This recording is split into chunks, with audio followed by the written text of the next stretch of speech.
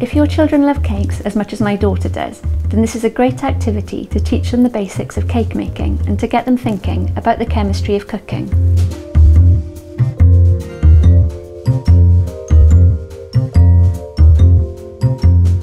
You've probably heard Dad in the kitchen late at night with the microwave, but I found out what he's been doing, and he's been making these microwave mug cakes. Shall we give them a go?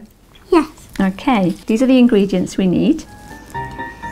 4 tablespoons plain flour, 2 tablespoons of caster sugar, 1/4 teaspoon baking powder, 1 small egg, 2 tablespoons vegetable oil, 2 tablespoons of water. Stir vigorously with a fork.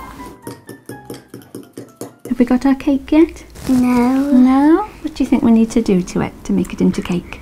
Put it in the microwave. Good plan. But before we do that, what do you think would happen if we left out some of the ingredients? I don't know, but I think it would be kind of similar to a cake. Do you think so? Shall we find out? Yeah.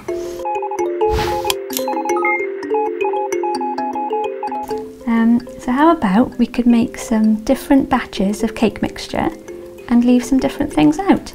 What could we leave out, do you think? Eggs. The oil. Baking. Baking powder, okay. So shall we take these to the microwave then? Okay. Mixing the ingredients together gets them ready to react with each other.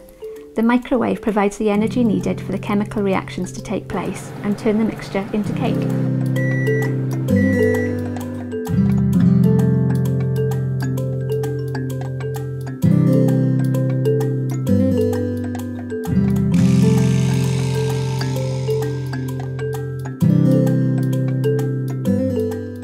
These are the cakes. We've taken them out of the mugs.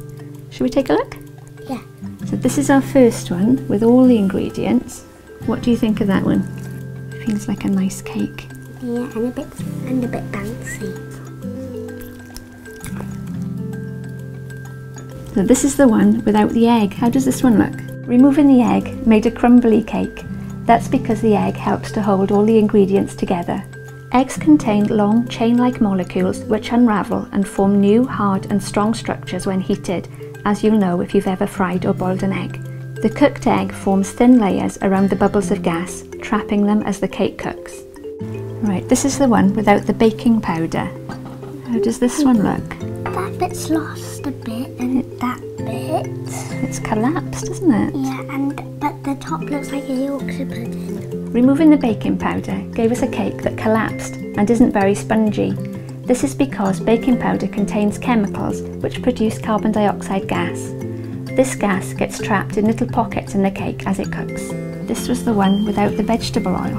How does that one look? Finally, removing the oil from the mixture gave us a very dry cake.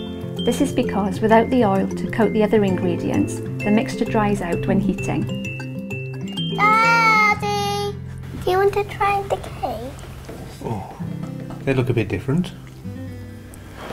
Because we haven't added one because we wanted to see what they would end up. Download our worksheet to find out more about cake chemistry. You can send us your videos or photos of you doing this activity.